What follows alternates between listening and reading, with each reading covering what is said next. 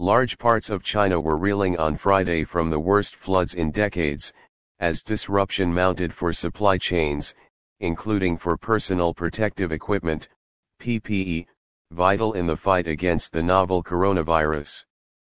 The central city of Wuhan and the provinces of Anhui, Jiangxi, and Zhejiang declared red alerts as heavy rain swelled rivers and lakes. Wuhan, on the banks of the Yangtze River where the novel coronavirus emerged late last year, warned residents to take precautions as water levels fast approached their maximum guaranteed safety level. The summer rainy season brings floods to China almost every year, but the impact of the disruption they cause is being felt further afield as Chinese goods become more important in global supply chains for various items, including PPE. It's just creating another major roadblock here in terms of PPE getting into the United States.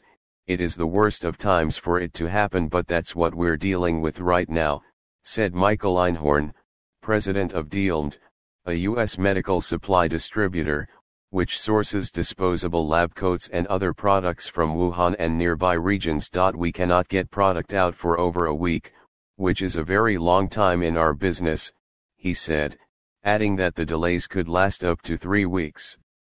Xiantao, just west of Wuhan, is China's biggest manufacturer of non-woven fabrics used in PPE production. A third of China's total exports of non-woven fabric products are from the city. With the relentless rain, more misery seems inevitable. The giant Three Gorges Reservoir, which has been holding back more water to try to ease downstream flood risks, is more than 10 meters higher than its warning level, with inflows now at more than 50,000 cubic meters a second. The Poyang Lake in Jiangxi province, which is formed from the overspill of the Yangtze, is 2.5 meters higher than its warning level.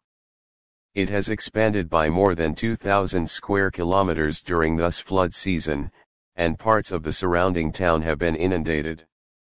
Further east, the Tai Lake near Shanghai has also declared a red alert after its water level rose to nearly a meter higher than its safe level. Economic activity in other parts of China, especially construction and steel and cement demand, has also been hurt by the flooding, analysts say, suggesting some loss of momentum after a stronger than expected bounce in the second quarter from the coronavirus crisis.